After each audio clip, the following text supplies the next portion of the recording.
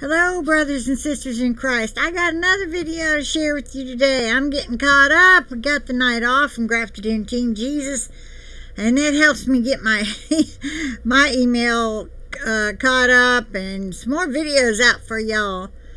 This is very interesting. Someone emailed this to me recently.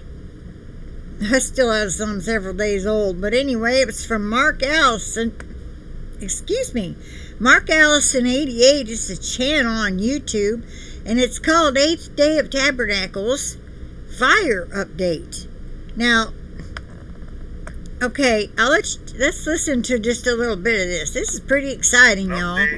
Oh, and let me just say, he's not the only one looking toward the week of Tabernacles as our departure, the first fruits, the remnant, the bride of Christ, the 144K. You are to be found spotless, holy, and ready. Don't let any sin keep you from going. Alright? You must, I know that I put up a video, I shared the one about everybody needs to repent by Yom Kippur. Well, back when that was celebrated, you could say, that was a day of atonement. People were more like fasting and in mourning for their sins and doing animal sacrificing and all that before Jesus came to earth and died for us to end that, and the need for any more animals sacrificing, not to end the need for repentance. Make sure you understand that. But I know the first fruits, the first people leaving, the 144K, whatever you call it, the barley harvest is how Jesus put it to me in the message I got several years back about the two raptures. It's like a rapture. We're whisked out of here.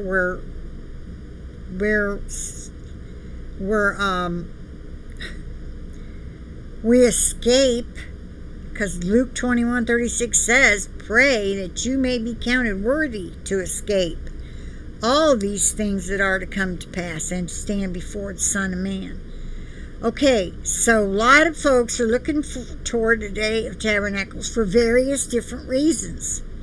God's showing them the numbers, showed them the month, has showed us this is the year, through a couple different messengers, and so let's listen. I noticed that Sword of God right here, I pinned his comment. He's got videos on it. Feast of Tabernacles, yes, he's talking about it too. Yes, he does a beautiful job, my brother. So he's looking at the 8th day too. That's the Sword of God. Down here, I guess Brenda Whitner is also looking at the 8th day of Tabernacles or Tabernacles. Brenda Whitner. I don't really care, just when we leave, Tabernacles, that's fine. I see Brenda's looking at it. I see my brother. Sword of God Ministry. He's got a video. Brenda's been talking about this too. So anyway, let's skip ahead a little. Jerusalem, and the coming of, I went too far. In addition, the Lord commanded the people. So this is what Tabernacles is about. Because I did miss something that I made my videos kind of long, but land. In addition, the Lord commanded the people to celebrate by taking the fruit of beautiful trees, branches of palm trees, the boughs of leafy trees, and willows of the brook, and rejoice during the feast before the Lord. Despite it being during Passover when Jesus arrived in Jerusalem riding on a donkey, the people greeted him by waving palm branches. This was likely due to them understanding the connection of Jesus triumphantly entering Jerusalem and the coming of the Messiah during Sukkot. During Sukkot, God bless. There you go. I didn't have that in my video. You can listen to this right here, this video right here. From Messages. Feast of Tabernacles. Okay, that was from Messages from Christ. Let me back that up just a smidge. Let's get that.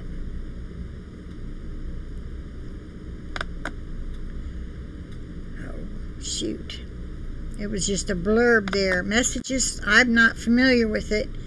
Let's see if he put it in his, what do you call it? Description box? Doesn't look like it.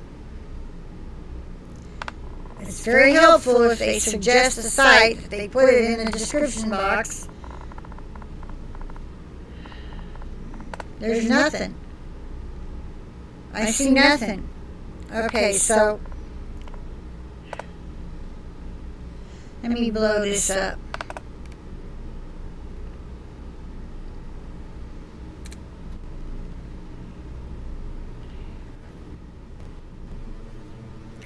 Whoa.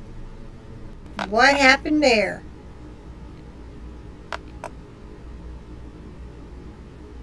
Right here, this video right here, understanding the Feast of Tabernacles. There's a code there, messages of Christ. You see that? Alright, so he's recommending that video. I don't know how. I'm still learning this computer, y'all. There are tricks about it.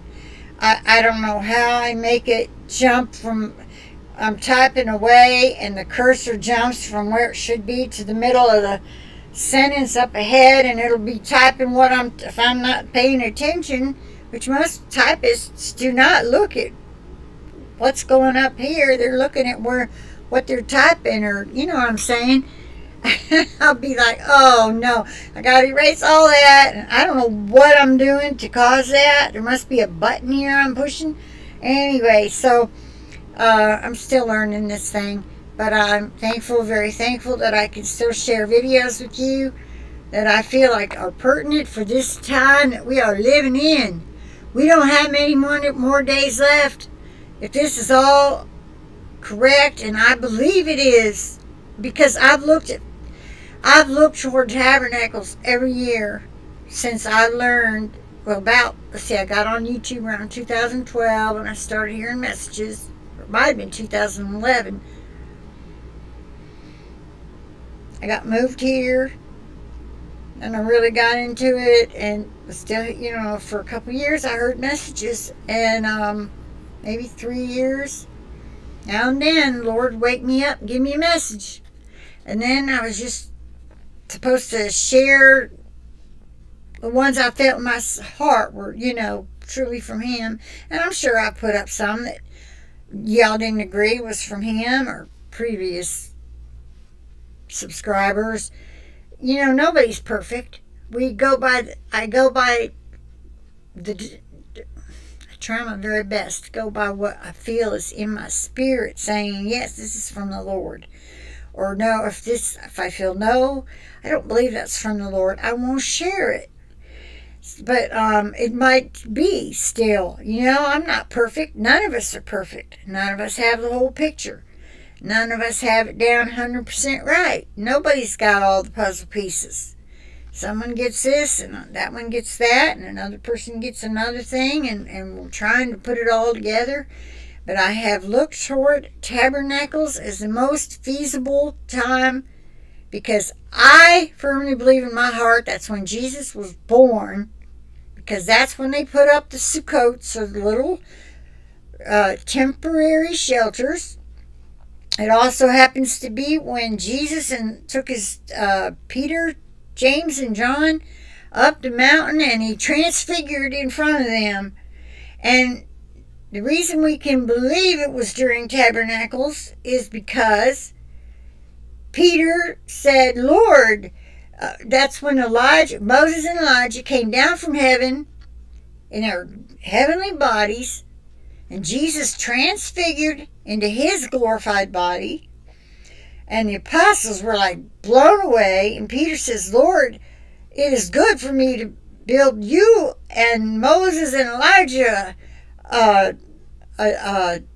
tabernacle here. Now, why would he say that? I often wonder that, until I realized, and we just talked about this on the team last night or the night before last, about why would they say, well, let us put up a tabernacle here for you and Moses and Elijah? Because it was the Feast of Tabernacles. And nobody could remember any other place in the Bible